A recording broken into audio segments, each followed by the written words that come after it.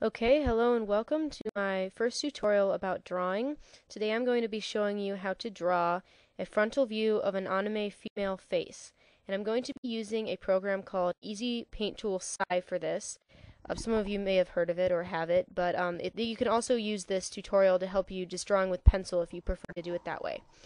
Alright, so here I have my program, and I'm starting with a circle for the head. And you always want to start with a circle so that you get a nice round top to the head and so that it isn't too flat or too small. So once you have your circle, you can start kind of forming the outline. Now with this, I always think that it's important for a female face to have it kind of open and rounded, not too like pointy. The chin shouldn't be too pointy, and nice and symmetrical. So you just kind of come around. I like to do both the sides first to make sure that they're pretty even. And I'm just sketching this right now. I'm not going to be inking or anything today. So you sort of come around.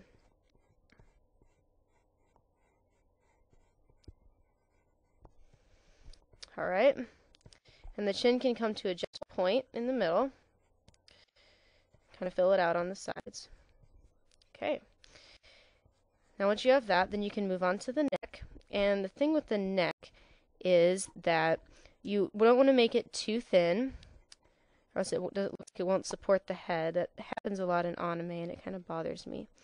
So, okay, we're just going to do a little neck there. Okay, and then when you do the ears, the same kind of thing. You don't want them to be too small, but you also don't want them to be too big. And you want to put them right at the bottom of the head there, sort of right where the jaw starts to curve.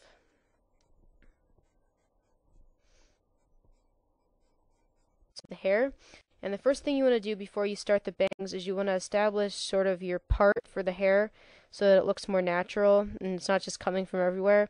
So mine's going to be right here. I'm going to do some side bangs. That might be a little bit far over. But just put it wherever you want. You could put it in the middle or on either side. So then you want to start going in and just doing some nice little sketchy streaks. And you'll notice when I start doing the tops of these, they all sort of originate towards that initial dot that I drew. And you can make them come down kind of low. It's kind of cool if they like swoop across the eyes a little bit. So on this side I'll do the same thing. So once you've got the bangs decently how you want them, okay, there we go. Then you can go up and you can start on the rest of the hair. Now I'm going to make the hair kind of short so it doesn't take me too long. And you want to keep true with the part. So the part goes like right up here. For the rest of the hair, I'm going to go down. And I'll just keep it right here. What I was saying with the bangs, you want to sort of just keep it going towards the same area. You don't want to like put these over there and then the parts right here, because then that would look odd. And you can make a few like wayward strands, because no one's hair is perfect, not even anime characters. I'll give her a little side ponytail. So if you want to do a ponytail, put it on the side, in this case. You want to sort of do some hair that sort of overlaps each other. So like, if I'm going to do a ponytail, I have to kind of show how it's getting gathered.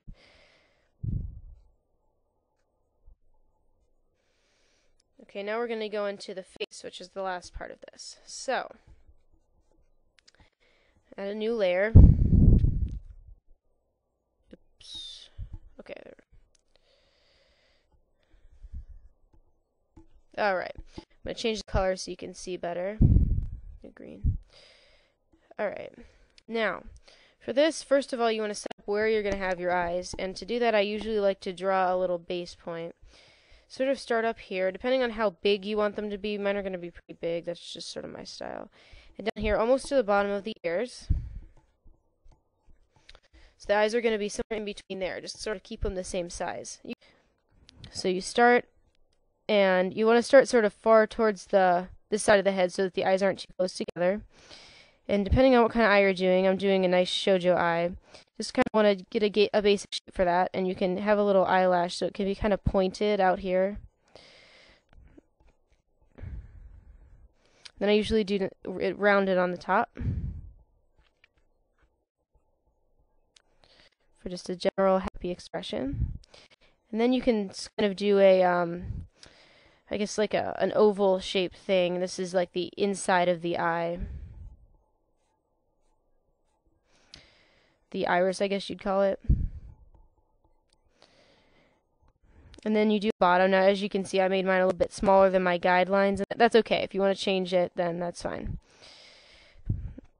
Okay, and then you can go in and sort of fill this around so that you have a nice dark shape for that.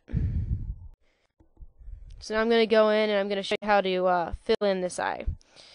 So after I got my eyelashes in, then I'm going to go and first of all I'm going to establish sort of a point, a place where the color of her eye is, the iris, inside of here. And I usually do a U for that, and I usually do a little bit bigger on one side than the other side.